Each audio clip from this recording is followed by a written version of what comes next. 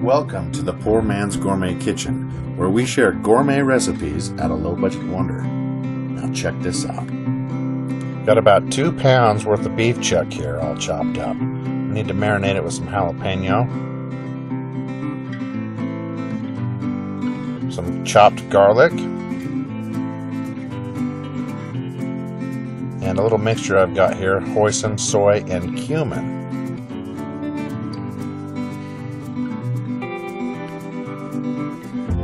Now we're going to get up to our wrists in meat here, give it a good toss.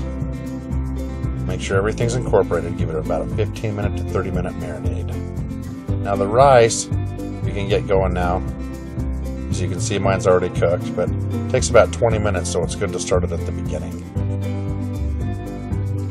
Now, get yourself a hot skillet. Add some oil, your favorite. I'm using peanut. And take that beef chuck. That marinated beef chuck can go right in it. Start dividing it up here and make sure it covers the whole skillet so it can cook evenly. Just like this. This is a perfect example. Now, as far as the vegetables go, so you can see we got the freshest ingredients. We got some romas, we got the onion, the cilantro, and this beautiful red and yellow pepper. Now, we'll dice them all up, leave the tomatoes big, the onions long, and the peppers short and sweet. We've got some cilantro over there, as you can see. But we're not going to use all of it at once. We're going to cook it at different times. So we're going to put the peppers, the onions, all in one bowl. See? Nice and pretty. Those need to cook a little longer than these two. We'll add these at the end. Melted butter in a hot skillet, and we're going to add your average frozen hash browns. Spread it out evenly once again. Do a medium-high heat. We'll just let them sit. Now back to the beef chuck. Give it a good stir. Make sure that it's all cooked out. As you can see, there's some liquid in the bottom. We want to separate that out. That's why I'm pushing it all to one side here. And I'm going to go ahead and tilt up this skillet and run out the liquid. Throw that out. It's true that we're losing a little bit of the flavor, but we're also losing most of the fat. Now with the hash browns, give them a good toss. Flip them over so they can get crispy on the other side. And just like a French fry, you want to salt these so they're not so bland. So we're going to go ahead and shaky over the top of these.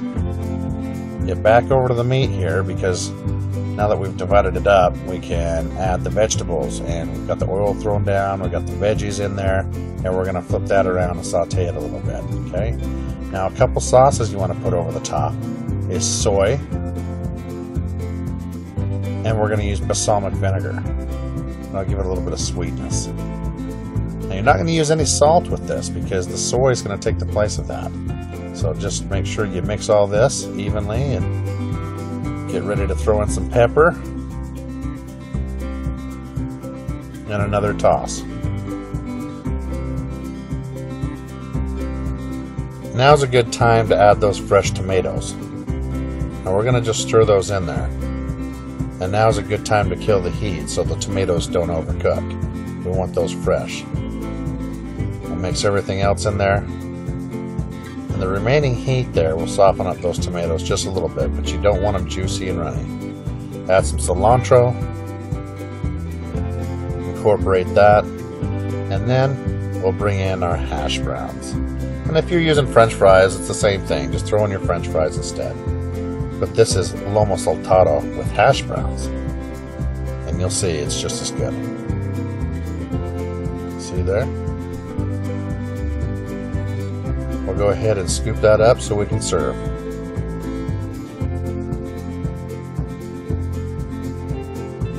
And there you have it. Big old bowl of rice in the middle and Lomo Saltado all around it. Right here in the Poor Man's Gourmet Kitchen. Thank you for watching, and be sure to stop by poormansgourmetkitchen.com for more recipes and exact ingredients.